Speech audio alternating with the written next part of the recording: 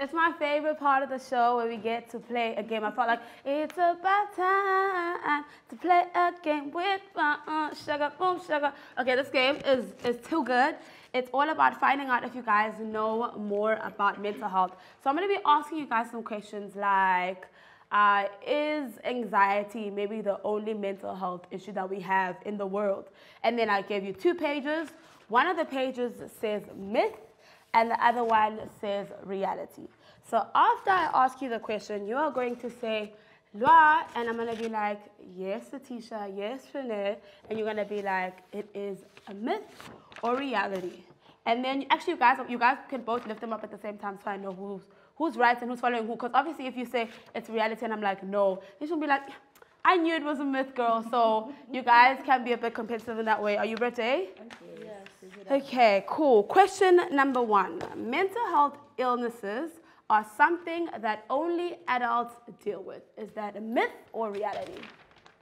Okay, it's a myth, and that is correct. They are correct. You guys are starting off on a good note, but I feel like that was a bit easy. I'm easing you into the game. It's going to get a bit more difficult.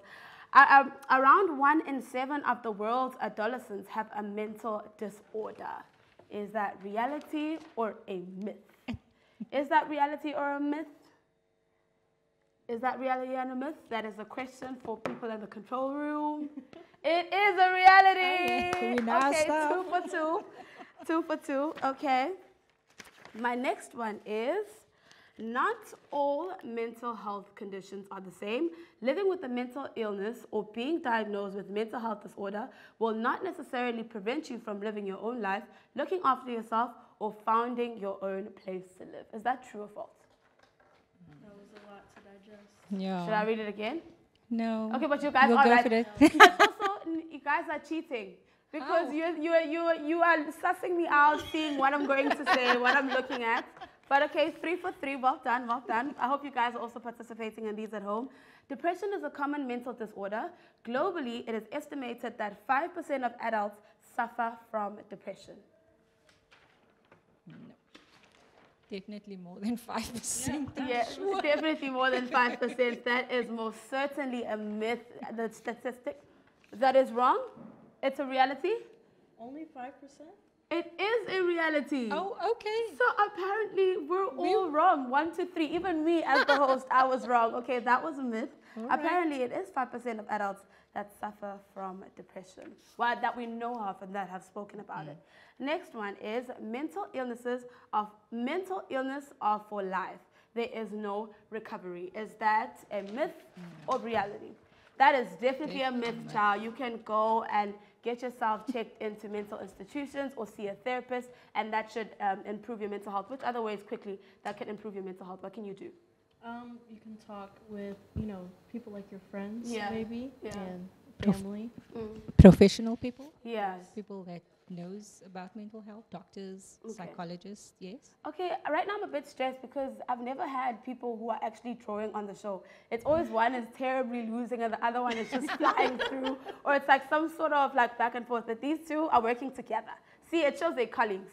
The 6th question is, more often than not, people living with mental health issues are not dangerous or violent. Is that a myth or reality?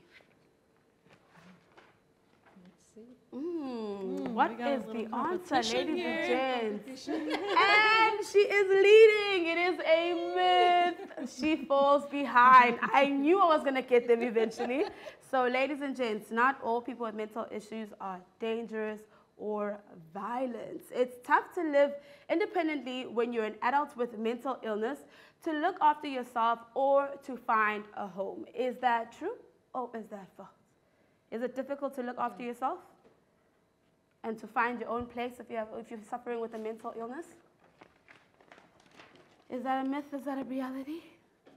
That is correct. Yay. It is a myth. Okay, girl, this is one last question. You have a chance to go back to being a troll because she's one up you now.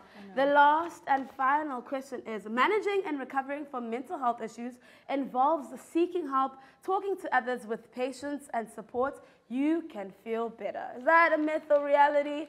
That is most certainly a reality. Okay, ladies and gents, please do give it up for our winner today, who is Auntie Letitia.